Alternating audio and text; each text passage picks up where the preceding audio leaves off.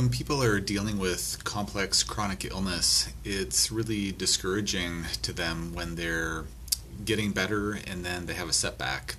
Sometimes they've improved 30% and then they flare. They've improved 50% or 80% and they flare. And what I've found is that almost no matter how far along someone's come, when they have a big flare, and if it's lasted for more than a few days, if it's a week or two or longer, it's equally disappointing whether they're 80% better and then flared, or 20% and then flared or whatnot, or better and then flared or whatnot.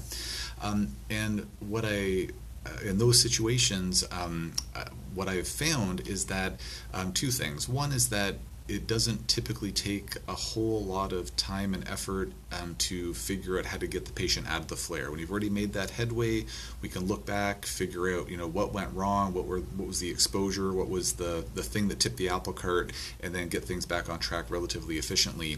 And what I've also found is that when flare-ups do happen, we oftentimes learn something really valuable about what caused that flare, how to get it back on track, and then it can actually better guide us figuring out what to do next to actually see further improvement. So as much as we try to avoid flares as much as possible, they're not fun. The silver lining is that they're typically treatable in a timely fashion, and they can help us to actually crack the case at the end of the day.